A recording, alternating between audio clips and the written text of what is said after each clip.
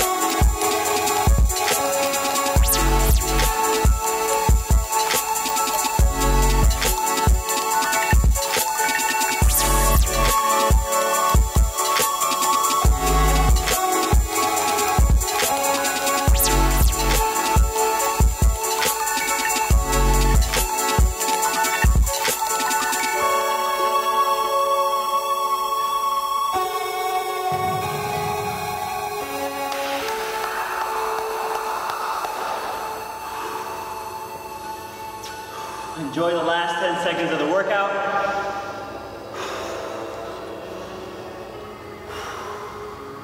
Three, two, one, and done.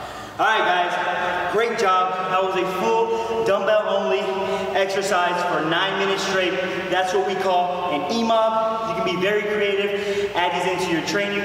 You don't have to necessarily do 2 exercises in 1 minute. You can just do 1 exercise for a certain amount of seconds or even a certain amount of reps.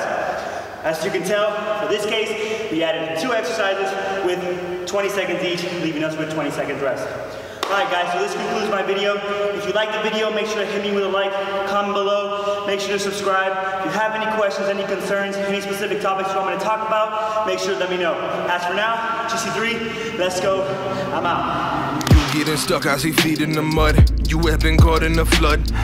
While the water isn't parted, we run, we put you soda.